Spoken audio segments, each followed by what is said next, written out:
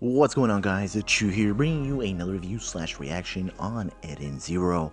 This chapter was actually pretty cool. We get to see a little bit of everything, and I gotta say, it was some really cool stuff. But before we continue, guys, please make sure to subscribe if you haven't already. If you guys do, it will help out the channel tremendously. The goal is to get to 4,000 guys before the end of this year. So please make sure to subscribe if you like this content. It helps out. Like the video also helps out. And commenting. All this stuff helps out tremendously. So if you guys enjoy, please do those things. But now, going back into this, we actually see Rebecca waking up. She is in complete distraught, seeing that her legs are gone, but we have Shiki trying to comfort her, saying, you were in coma, and, it's been a long time. And as they continue to talk, we see that the speech starts to become very difficult to understand. It sounds kind of cut up. We don't see really what's going on, what's actually being said. We get bits and pieces where it's like Eden Zero dead. And, we're not quite sure as to what's happening. And though this was like a leap from Rebecca, she ends up going back. But before she does, we actually see her final thoughts, I guess, before returning back to reality. And we actually see that she's like thinking about what in the world just happened. She was kind of hot as an adult. She's like wondering what's going on.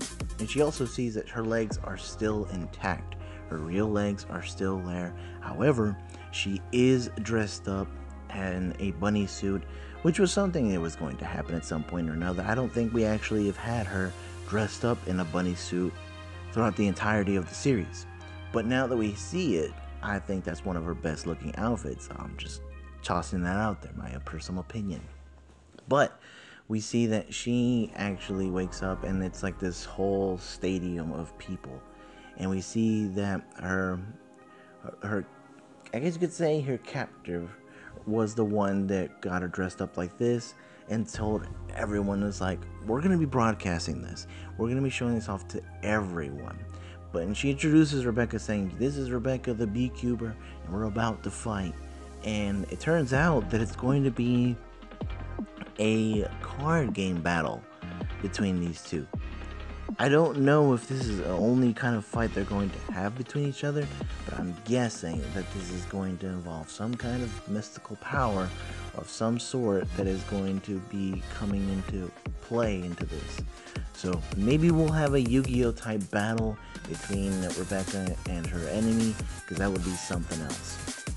But then we get to see what's going on with Arsenal, aka WEISZ. We see that the fight is ongoing between these two, and we see that he actually, is going at it with this beast of a droid or a robot, whatever you want to call it. And he, kind of is doing really well, I will say. Arsenal holds up really well, and one of the things too is we see that parts of Arsenal's armory is starting to kind of chip away. So really, he's only going to be in this a little bit longer. And the thing that's messed up about this fight is that it's going throughout the whole city. We see that WEISZ is like, you're destroying your own kind. It's like, it doesn't matter as long as I win, da da da da. But because of all this, WEISZ actually turns the situation around and actually pretty much goes right through this giant version of, like, I don't know, it made me think of like Iron Man's first fight. That's kind of what made me think. And he goes right through it, and it's like the man's in disbelief as to what just happened to him. And then we see WEISZ using what he had planted around the whole city and just shooting this man down. It's like, how is this even possible? How are you even better than me? It's like, this isn't right, this isn't normal. And it turns out that WEISZ is using overdrive. So honestly, a really cool way that we have WEISZ looking. I was very pleasantly surprised in how he was able to also turn this situation around and WEISZ winning this fight. But guys, let me know what you guys think. As always, stay safe, take care of yourselves and others, and I will catch you later.